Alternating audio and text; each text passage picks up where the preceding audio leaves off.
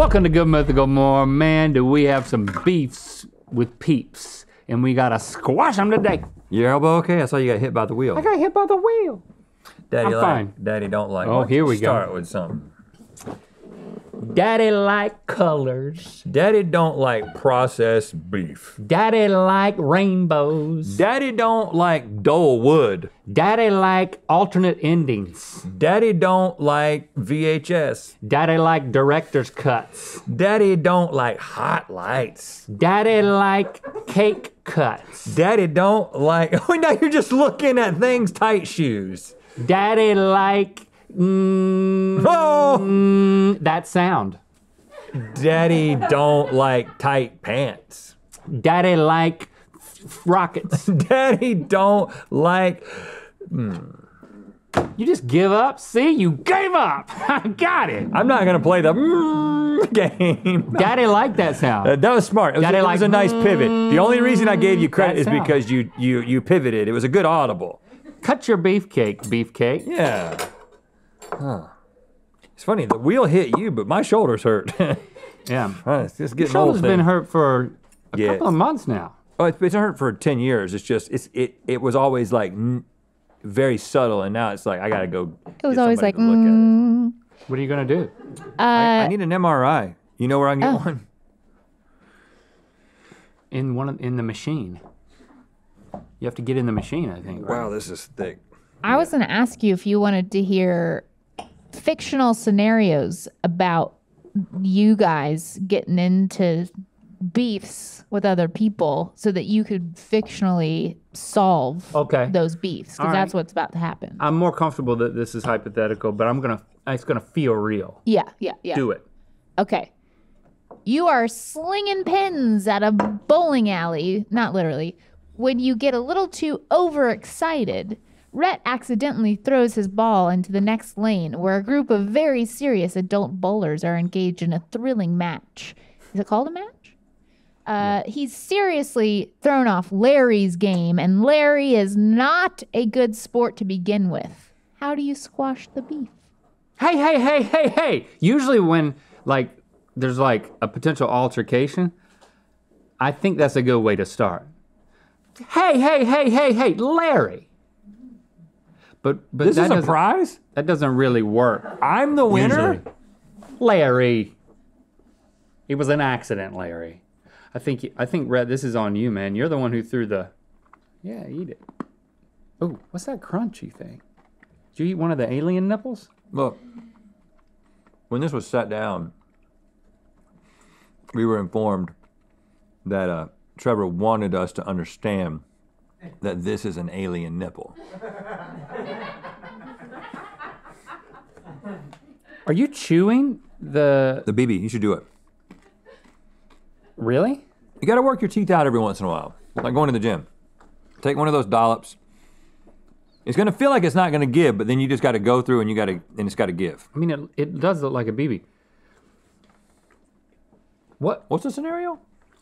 You are bowling, you threw your bowling ball yeah. into the adjacent lane where they were having a serious match. And Larry's Larry's upset. mad about it. Oh gosh. Yeah, he's about to get into it with you, and you need to quell the situation. Larry, look, what is that? Turns around, run. That doesn't squash the beef. Well, my technique, and I don't get into a lot of beefs. My technique is to immediately diffuse by facial expression and like body language. And oh man, I'm so, Larry, dude, I'm so sorry. Can I buy you a drink? You look like you could use you look like you could use a drink. Do you want a drink? Because you're so large, it's like just the walk up. It's like people are like, okay, am I gonna remain aggressive with a guy as large as you? You have that's an advantage that you have, Yeah, but if I walk up to somebody, I mean, I'm not short, and there's nothing wrong with being short. I'm just saying I'm not. Okay. I'm just an average height guy. Maybe even a little bit taller than average. I think I might, odds are I'll be a little bit taller, But I mean, look at my hair and how my head bobbles. It's like when I'm walking up to you, you're like, oh, I'm going for this guy's jugular. You think it's just the height, huh? So I do think it's a factor that then when you're like, oh, and is this gonna be ugly? But then it's like, hey, Larry, can I buy you a drink? You never said, can I buy you a drink? Well, Okay, can I also point out here, if you're talking about Larry the bowler and his group of bowling friends, like you've got to take into consideration how Larry views you more than the height issue. Like, Because there's a gang of them? well, it's also like, I mean, I'm making certain assumptions about Larry and his group of friends, He's but short. they probably would make fun of you a little bit. Make fun you of know? me? Both of you. What would they think about me? Behind his back. Is They're my not- hair Yeah. in a man bun or not in this scenario? I mean, either way. Either way. Ha! Either way, she says. Okay, what kind of judgments do you think Larry's friends would make about me with It's my not hair about like what this? I'm saying. What would they Like, assume about me, Stevie? I mean, they would assume that neither one of you is in a bowling league, Well, that would be true. but they would also assume you probably put your bowling ball in their lane on purpose. Purpose, because we're screwing around. A Yeah. couple of numb nuts. You know, this does remind me of the episode we did where we got people to get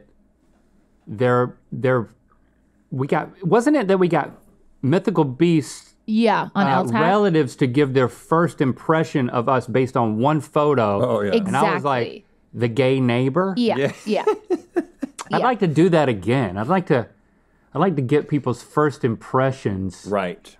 of us just based on looks alone. Let's do that again. Yeah, so I don't know. I understand where you're coming from with that. And I think that my strategy is typically to achieve the apologetic posture that they're hoping to get out of you by humiliating you, right? I can't even say that word. And avoid, I've never been punched in the face, and I feel like I've done a pretty good job at avoiding that. I don't know how he's never been punched in the face. And I've been there for many times when somebody should have. Because my instinct is to be aggressive if I feel like I've been wronged. You go to 11 very, very quickly. Yeah, not as much as I used to. I've mellowed, but in the past. Okay. So for this scenario, you'd be as apologetic as possible. Maybe offer Larry a drink. That makes sense. Hey, And I would be like, dude. a whole round for the boys. I'd be like, dude, it was obviously an accident. And I would probably say that in defense of you. I'd be like, it was an accident, man. Just reset your pins. Let's forget this ever happened. It's like, Oh, no. you're overreacting. No. And it would make it worse. Right. Yeah. But that would be my instinct. It might be true, but it wouldn't help. It wouldn't help, but it would feel good for a second. It feels a lot worse. And I don't think straight when I get in that zone. So I say things that don't make sense. Well, keep like in mind, you also something have to like- continue bowling next to this guy for Yeah, the yeah, rest of your I match. wouldn't have thought about that either. Let's hear match. another Is scenario. match right? Match can't be right. Is that what you call it? I think it's just a Match. game.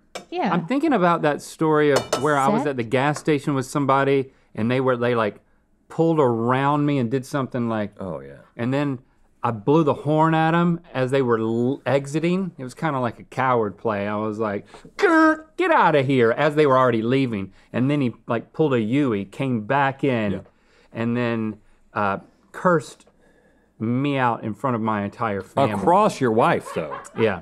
From the passenger seat, across Christy. Christy rolled her window down, and then he's yelling across her at me. She was blocking a lot of it. It was. I told that story on Ear Biscuits a long time ago. But she didn't, but she let it happen. I can't bring myself to listen to it. She let it happen. She wasn't going to be like, I'm going to step in. He made his bed. I'm going to just sit here and watch it happen. I think the most famous story, though, is what are you thinking? When we were on the beach in Florida and there were these like college students playing football, and Christy, who was very pregnant at the time, unwittingly walked through their beach football game, and then this guy was trying to catch a ball and hit Christy. Never saw her. Never saw her, knocked her over. And I saw it all happen and like sprinted over there, huffing and puffing, and was like, got in the guy's face. And I was like, what are you thinking? He got into a college student's face. What are you thinking? He was 30 at the time. He was like, I didn't see her. And she was kind of like in the middle of our football match. Okay, Well, don't do it again. I'll give you a more realistic scenario here. You're both running with scissors. Yep. And you accidentally trip and you clip off some dude's rat tail that he's been growing for 10 years. That's a long rat tail. And I guess he turns to you and he swears that you'll have bad luck for 7 years because you're beefing with him now. What do you do? I mean, I would say, sir, the events that conspired in the universe to lead to this moment in which me and my buddy here are running with scissors, and you with a 10-year-old rat tail happen to be in the way of us falling and snipping it's completely cosmic. Unintentionally. Yeah. The universe wanted you to get rid of your rat tail, Yeah. and we were just the messenger. Yeah. So don't come at us, come at the universe. Right, yeah, you're gonna have to fight the cosmos, man. Yeah. We're not your problem. I would actually feel pretty bad. And I would know that it would clearly be my fault. So I think in that one, I don't think I would go into, like lizard brain. But you also have a pair of scissors. What's he got? He has a dangling rat tail that he's holding in his hand. What's he gonna do? Whip you to death? Okay, naturally we're moving from rat tail to this scenario. You're sitting down to a delicious turkey dinner with Jeffrey Bezos. He insists you must try his homemade gravy. Rhett eagerly grabs for the gravy boat when his greasy fingers drop the gravy boat. It's been in Jeff's family for 4 generations, even surviving a large house fire. What? Jeffrey is livid and tells you you'll never receive a package on time again. Ooh. How do you squash the beef? Well, this is tough because Gravy boat breakage. a man who has that much money, monetary things are no longer of any value to him. Things have to find value other ways, and sentimental value is one of the only ways that you can appreciate things when you're super, super rich like him. So I just feel like I would just strip naked before him, lay out and say, Jeff, do with me what you will. And just see what Jeff Bezos would do to a naked me.